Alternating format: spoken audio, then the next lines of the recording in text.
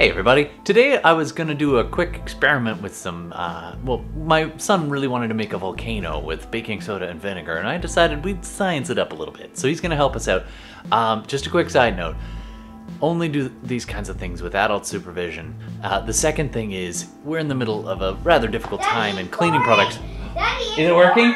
Okay, we're doing a test run. All right, so don't use materials if your family needs them, right? So vinegar is a potent cleaning product that's actually quite good at killing viruses. So, you know, don't use up what the family needs. But if you have a little bit of extra sitting around, the family wouldn't mind you using, you could give this a try too. Always be safe. You probably want to do this in a place where it's easy to clean up. And of course, you know, don't bother family members with this. Make sure that you're being safe. If you have any questions, you can ask. All right, thanks very much everybody. I hope you enjoy, and let's do a home science. First we get some vinegar. Oh, hi! We're gonna do some science, some home science. My buddy here, my co-scientist, Will, is gonna help us out. So, today we just did a test run of this. Did it work? Yeah. Yeah, so we're gonna bring people up to speed. So, what you're gonna need for this is... Oh, what do you need? We need Mommy now. Oh no, Mommy's working, buddy. This is you and me. So, we're gonna need balloons. Just any old balloon. We used No, we're gonna try last time. No, we're not gonna do the blow-uppy balloon thingy. Oh, I thought that's what we were gonna do again. We're not. What do you want to do? We're going to. The foamy volcano? Yeah. Okay, well, how about we do both? We'll do one and then the other. We'll do them both. This is the foamy volcano because because it's supposed to be. So we're gonna test the balloon to see if it actually holds air. Remember when there was a little hole in there and it would go? Alright, so this works. So how this works is you need a smallish spoon. I'm using an old ketchup bottle. Any bottle with a wide-ish opening will do. And you take some baking soda. Just any old baking soda. Ah! It's okay, it's empty. Daddy, look what I'm doing. You're hiding. I'm hiding behind the vinegar. It's a good idea to do this on a tray so you don't spill, but I put that in there and I just let the baking soda fall inside. And we used this one once before with some water, so I don't think it'll react. Alright, two seem to work pretty good. Do you want to go a little more today, Will, or just leave it at 2? I want at 4. 4? Oh boy. 3. We'll try 4. These are teaspoons, by the way, 5 milliliters. And 4. A little less, but the other one's a little bit. So now the baking soda's in there. Uh-oh, I should have let that dry. Oh well. This might start reacting before we're ready. Now, it's a good idea to use a dry bottle. We did the test run just before. So now I get my fingers inside the balloon and I stretch it open and I go up over the lid like this. There we go. And it should be wide enough that when I turn it upside down,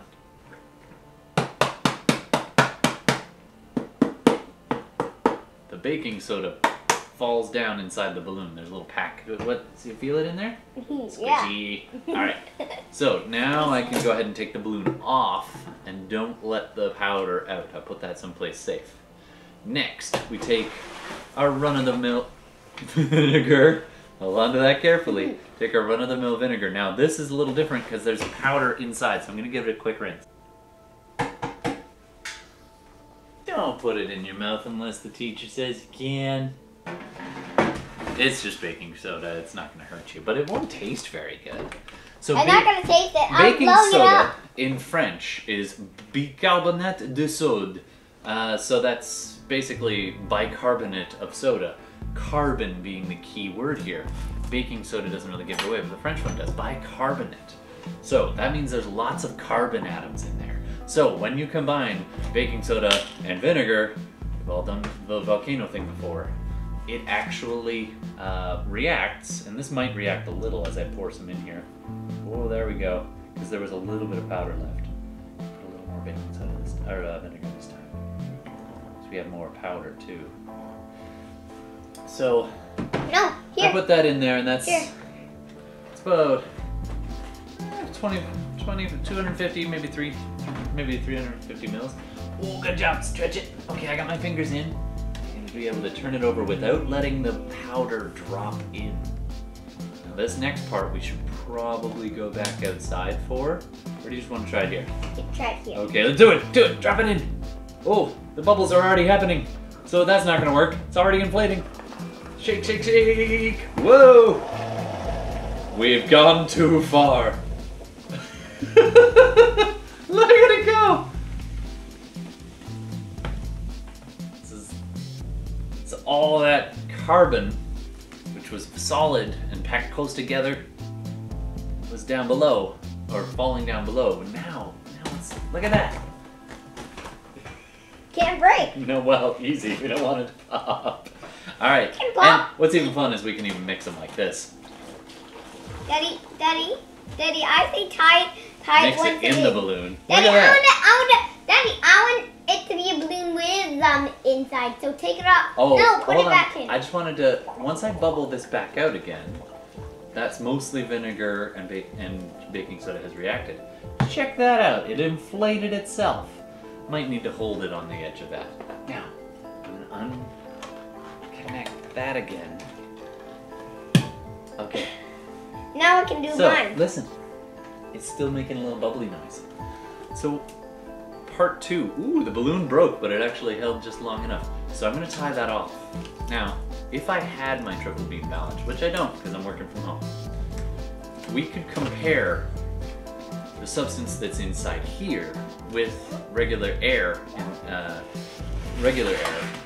by weighing it and seeing if it's the same weight and so on. Daddy! In high school, you learn the molar mass. Daddy, when they poured it into another pot in the sink, it became bubbly again. And then I tipped it over. Perfect. Thanks, bud. And So, then I'm going to compare a regular balloon with filled with air about the same size with this one and just see what kinds of reactions, how they behave, what kind of properties they might have.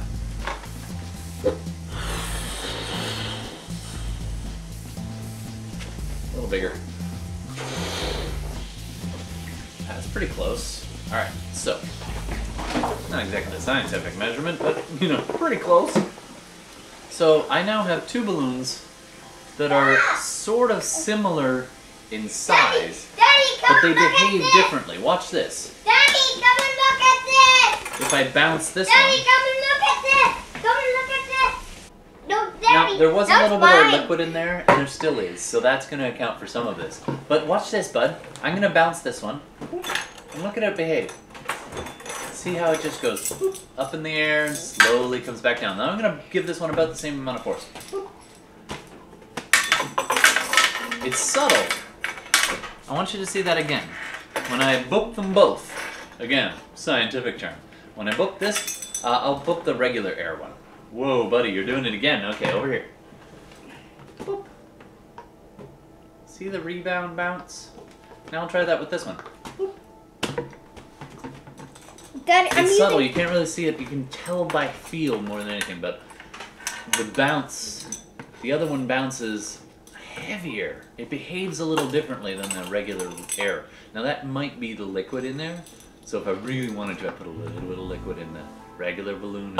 I propose that probably the carbon dioxide balloon, because it's filled with carbon dioxide, it bounces a little bit differently because it's a different substance. Anyway, thanks for joining. You can try this one at home with parental supervision. Be safe, don't make a giant mess, but you can give this a try.